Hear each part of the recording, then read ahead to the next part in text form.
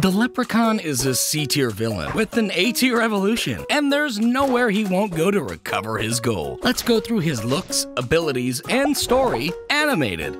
The Leprechaun first wears a green tuxedo, red shorts, striped socks, and heeled shoes. He has craggy skin, curly hair, poor dental hygiene, a tiny top hat, and an affinity for shining shoes. He's bulletproof, can reattach lost limbs, mimic voices, use force powers, and teleport.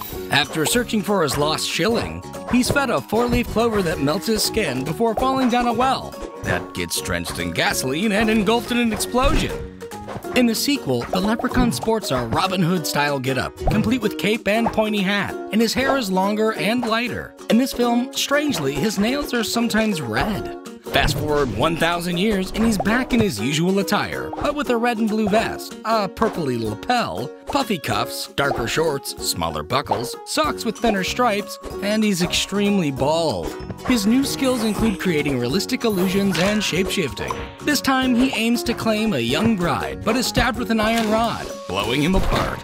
In the third film, Lep first appears as a stone statue, but after his medallion is removed, he's brought back to life. His lapel is no longer purple, his vest is a dark blue, and his sleeves feature an additional chain. His shorts are now brown, his sock stripes are even thinner, his shoe buckles are rounder, and his skin is more heavily dotted. He also dresses in a lawyerly outfit, religious robes, a psychic getup, doctor's scrubs, and magician's attire. This film also portrays him expanding people to explosion, and reveals that his bite, mixed with his blood, can turn his victim into a Lep-human hybrid.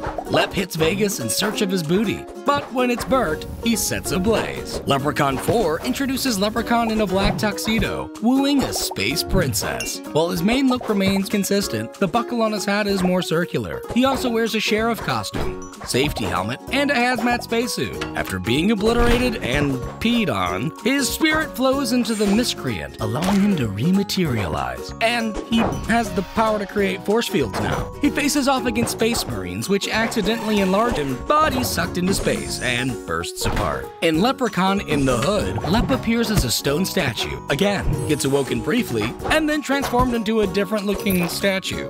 Years later, he's unleashed, but his skin is darker, his hair even longer, and he sometimes sports snazzy shades. His new powers consist of creating electrical currents and possessing people. He hits the hood looking for his magical flute, and then steps in to manage a rising rap star. And back to the Hood, Leprechaun's clothes are darker, and he wears a long coat, a frilly dress shirt, and a fancy cloak. His top hat is taller, and his face is slightly orange in tone. He lacks most of his powers, but his eyes can glow demon red. He's condemned and dragged into hell. Then, when his gold is discovered, he climbs out to reclaim it. But he gets crisped in an oven, shot with clover-laced bullets, and knocked into wet cement. The reboot, Leprechaun Origins, features a hunched goblin with an extremely deformed face. He can be imprisoned by ancient monoliths and loves to feast on tasty people, but he's easily decapitated and promptly forgotten. Ignoring all the sequels, Leprechaun Returns opens with one of Lep's survivors accidentally ingesting his well water, leading to Lep's rebirthing. He appears shorter and sports a brown suit, socks with much thinner stripes, an overcoat covered in fungus, while his nose is hooked and his skin is green and he has yellow eyes, more curved ears, and longer hair. His hat is smaller and covers up a prominent bald spot. He can now remove his face and also hide inside of his hat. Although sorority girls explode him to goo, he rematerializes as miniature clones and reforms as a full-size Lep.